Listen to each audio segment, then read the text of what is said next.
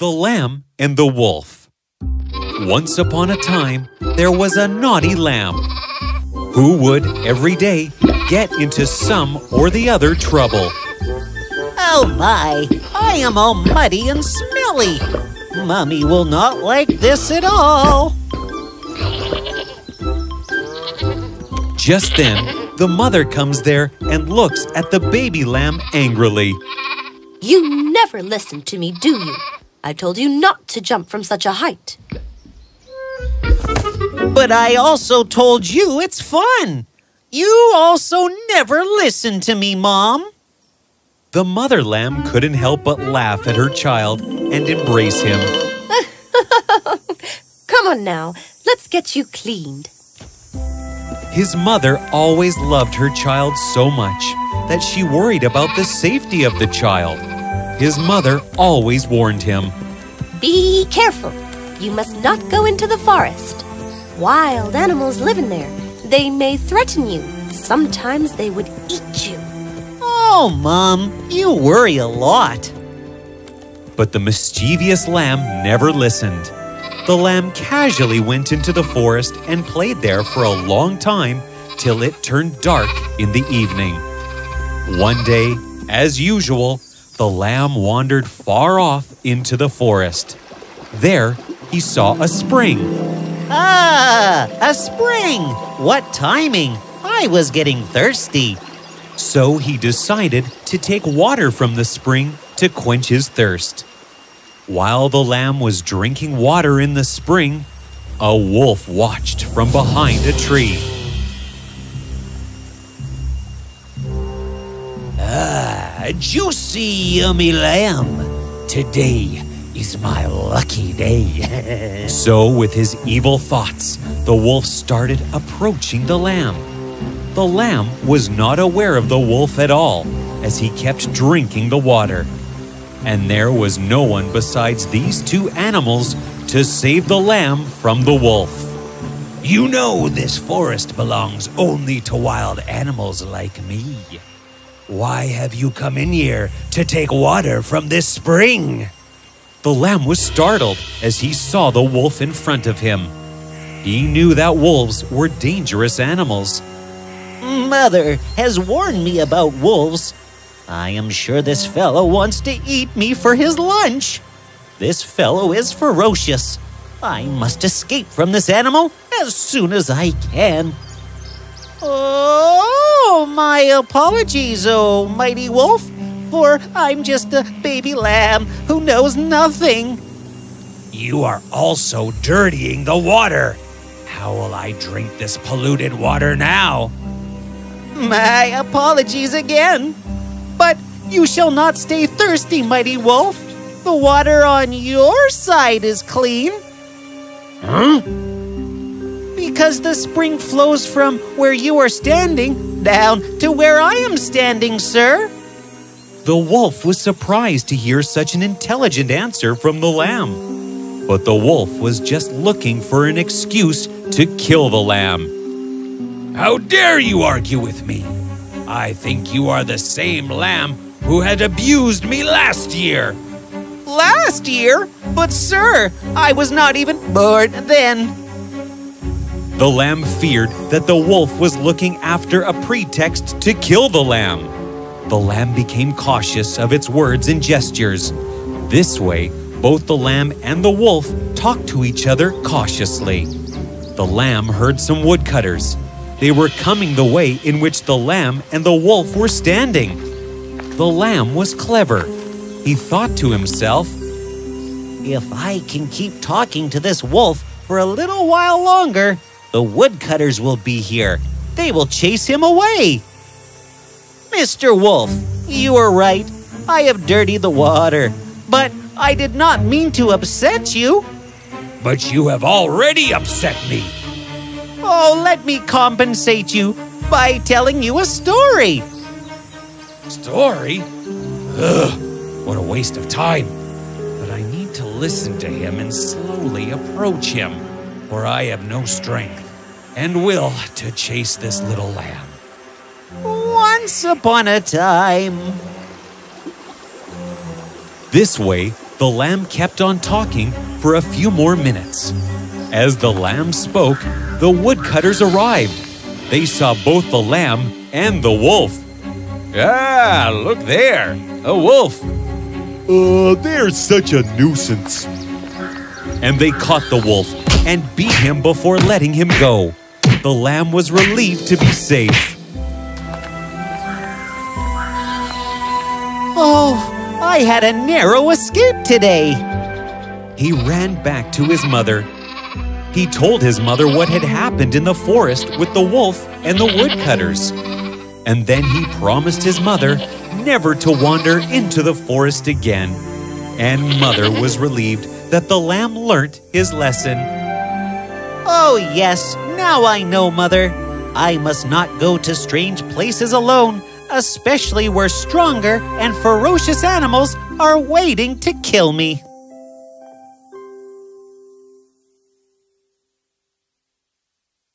The Wolf and the Seven Kids.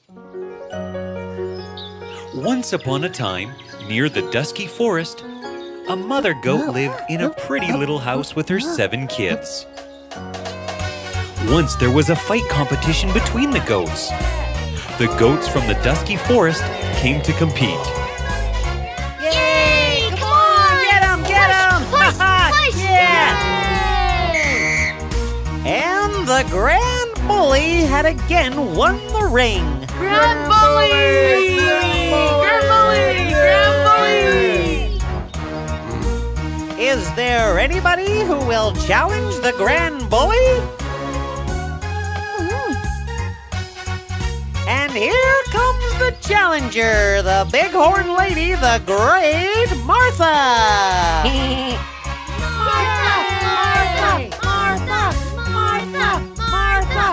Touch hands. 1, 2, 3, fight! Both goats started to give pushes with full force. The Grand Bully was overriding on the mother goat. She was about to fall out of the ring. Come on, Mother! Come on! Now show him the mother's power! After her child's encouragement, the mother pushed the big goat in one go and threw him out of the ring. And Martha won the fight! Martha! Martha! All the kids gathered around the mother and hugged her. Mother, you showed him! Hooray! A cunning wolf, hidden in the crowd, was watching them. So many kids, so much food. Let's go, kids. I have to go to the market to buy groceries. Mother left the place with the kids. The wolf decided to follow them and see where the family lives. While walking, Mother had a doubt and she turned around, but no one was there. Then she saw the wolf's footprint. This cunning wolf. One day, I'm gonna teach him a lesson. As they reached the home, Mother had to leave home and do the shopping. I'm going out for shopping now. You mustn't open the door to anyone. Don't forget, there's a wicked wolf lurking around here. It's black with horrible paws and a nasty, deep voice. If anyone knocks, keep the door tightly shut. Bye. Take care. Bye, Mama. Mother Goat went to the market and the wolf saw her from behind the tree. Don't worry, Goat Mother. You go to the market. I will eat my dream food safely without hurting your kids. Direct to my stomach. Then, trying not to look too conspicuous, the wolf hurried along to the goat's house. There, he threw off his disguise. Open the door. I am back, children. The goat kids looked at each other, but they did not open the door. Open the door. It's Mother. I've just come back from the market. Open the door. When the kids heard the deep voice, they remembered their mother's warning. We know who you are. You're the wolf. Our mother has a sweet and gentle voice, not a deep, nasty one like yours. So go away. We'll never open the door to you. The wolf banged furiously on the door. The kids, though trembling with terror, refused to let him into the house. Then the wolf had a brainwave. He dashed off to the bakery and got a big cake dripping with honey. He hoped this would sweeten his voice. Now I can talk like Mother Goat. Over and over again, he practiced imitating Mother Goat's voice. Back. Kids, I'm back. Then he rushed back to the house and the 7 kids and knocked on the door. Open the door. Just now I saw that idiot wolf eating 1 fish at the river. The goat kids looked at each other, but they did not open the door. Hurry up, open the door. This time the kids had doubts. The voice did rather sound like Mother's, and they were about to unlock the door when the second eldest kid saw something strange from the door slot. Wait, you're not our mother. She doesn't have horrid black paws. Go away, you wicked wolf. And once more, in spite of all his hard work, the wolf found the door locked against him. Now the wolf tries to enter the home through the window, which is at a distance from the ground. The wolf slowly arranges bricks to get into the house. Finally, he reaches the window and pushes himself into the window. Hey, you mad children of an idiot goat! Now I will kill you one by one. Hey, you mad wolf. You think you're too brilliant, but now see what happens. The kids started throwing utensils at the wolf.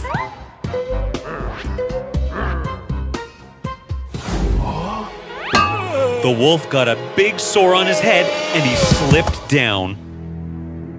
The wolf's mind totally blocked as he failed in every attempt. So he took a big tree trunk and started to bang on the door. This time I am a wolf, not your mother. Go away from here. Now I will break down the door and your life will be finished. All the kids came together and stuck to the door. After 4 or 5 attempts, the wood got broken, but the door remained as before. After some deep thinking, the wolf ran down to the mill and found a sack of flour. He thrust his paws into it until they were pure white. Again, the wolf rushed back to the goat house and knocked on the door. Kids, open the door! This time, the goat kids looked at each other, but they did not open the door. Oh, you think I'm that wolf? I'm your mother and have brought a special gift from the market. Come on, kids, open the door. The voice seemed exactly like the mother's. So the smallest kid peeped through the door slot. Her foot is white. It's our mother. Open the door. The kids, now reassured, threw open the door. And what a shock they received. An enormous set of jaws with sharp fangs growled fiercely. Now you all will be in my stomach soon. Don't cry, my tasty food. The kids scattered in terror. One dove under the table, while another clawed below the bed. Another kid hid in the cupboard. One tried to hide in the oven. One kid crouched inside a barrel, and the smallest one hid in the grandfather's clock. You want to play hide and seek before I swallow you? One by one, the wolf pulled the kids from their hiding places. The wicked wolf swallowed each one in a single gulp. The only one to escape was the little black kid. For the wolf never imagined that there was room for a kid inside the very narrow grandfather clock. Ugh. Brr. What a wonderful meal it was! Fresh lambs! The wolf left the house immediately as Mother was about to come back. Soon Mother Goat came back from the market. From a distance, she noticed that the door was ajar. She rushed towards home. What she feared had already happened. The crockery was broken. Clothes were torn. All the house was messed up, and there was no sign of the kids. Mother dropped herself into a chair, sobbing bitterly. As she cried, the door of the grandfather clock swung open, and out ran the black kid. Mommy! Mother took her small kid on her lap, and she cried. Oh my God! What happened? Where are the rest of your siblings? It was terrible. The wolf came and he ate up all my brothers and sisters. But I told you all not to open the door and to confirm if it was the wolf or not. The kid narrated the whole story and explained to her about the wolf's bad tricks. Don't cry, my dear. Wolf, you cheated my innocent children. Now I will finish the story of this bad wolf. Come on, let's search him down. The mother left the house to find the wolf. The mother goat heard a low wheezing sound. Someone was snoring heavily. It was the greedy wolf. His feast of kids had been too much for him, and he was fast asleep, dead to the world. In a flash, the mother goat had an idea. Mother Goat fetched a needle and thread and a pair of scissors. With these, she swiftly slit open the wolf's stomach. As she had hoped, the ravenous brute had swallowed every kid whole. The small kids were jumping for joy after they saw the other siblings. Hey, you. Please stay quiet. Otherwise, you'll wake up the wolf. One by one, out they popped from the wolf's tummy. Hurry, hurry. Not a sound. We must get away before he wakens. Finally, all the kids came out safely. Okay, I will sew this now. Wait! Fetch me a heap of stones. And so they filled the wolf's stomach with stones and stitched it up again. The wolf woke later with a raging thirst. He saw his heavy stomach. Ugh! These kids are taking some time to digest. I feel thirsty now. The wolf walked towards the river. It was too heavy for him to lift his feet. What a heavy tummy I have. Ugh! I feel so thirsty. But when he went near the river to drink water, his tummy tipped him over and he fell into the water. The mother goat and kids arrived at the water. Wolf was trying to swim, but with the stones in his stomach, he sank down and down. All the kids and the mother were laughing at him. The wicked wolf was dead, and the kids trotted home happily with Mother.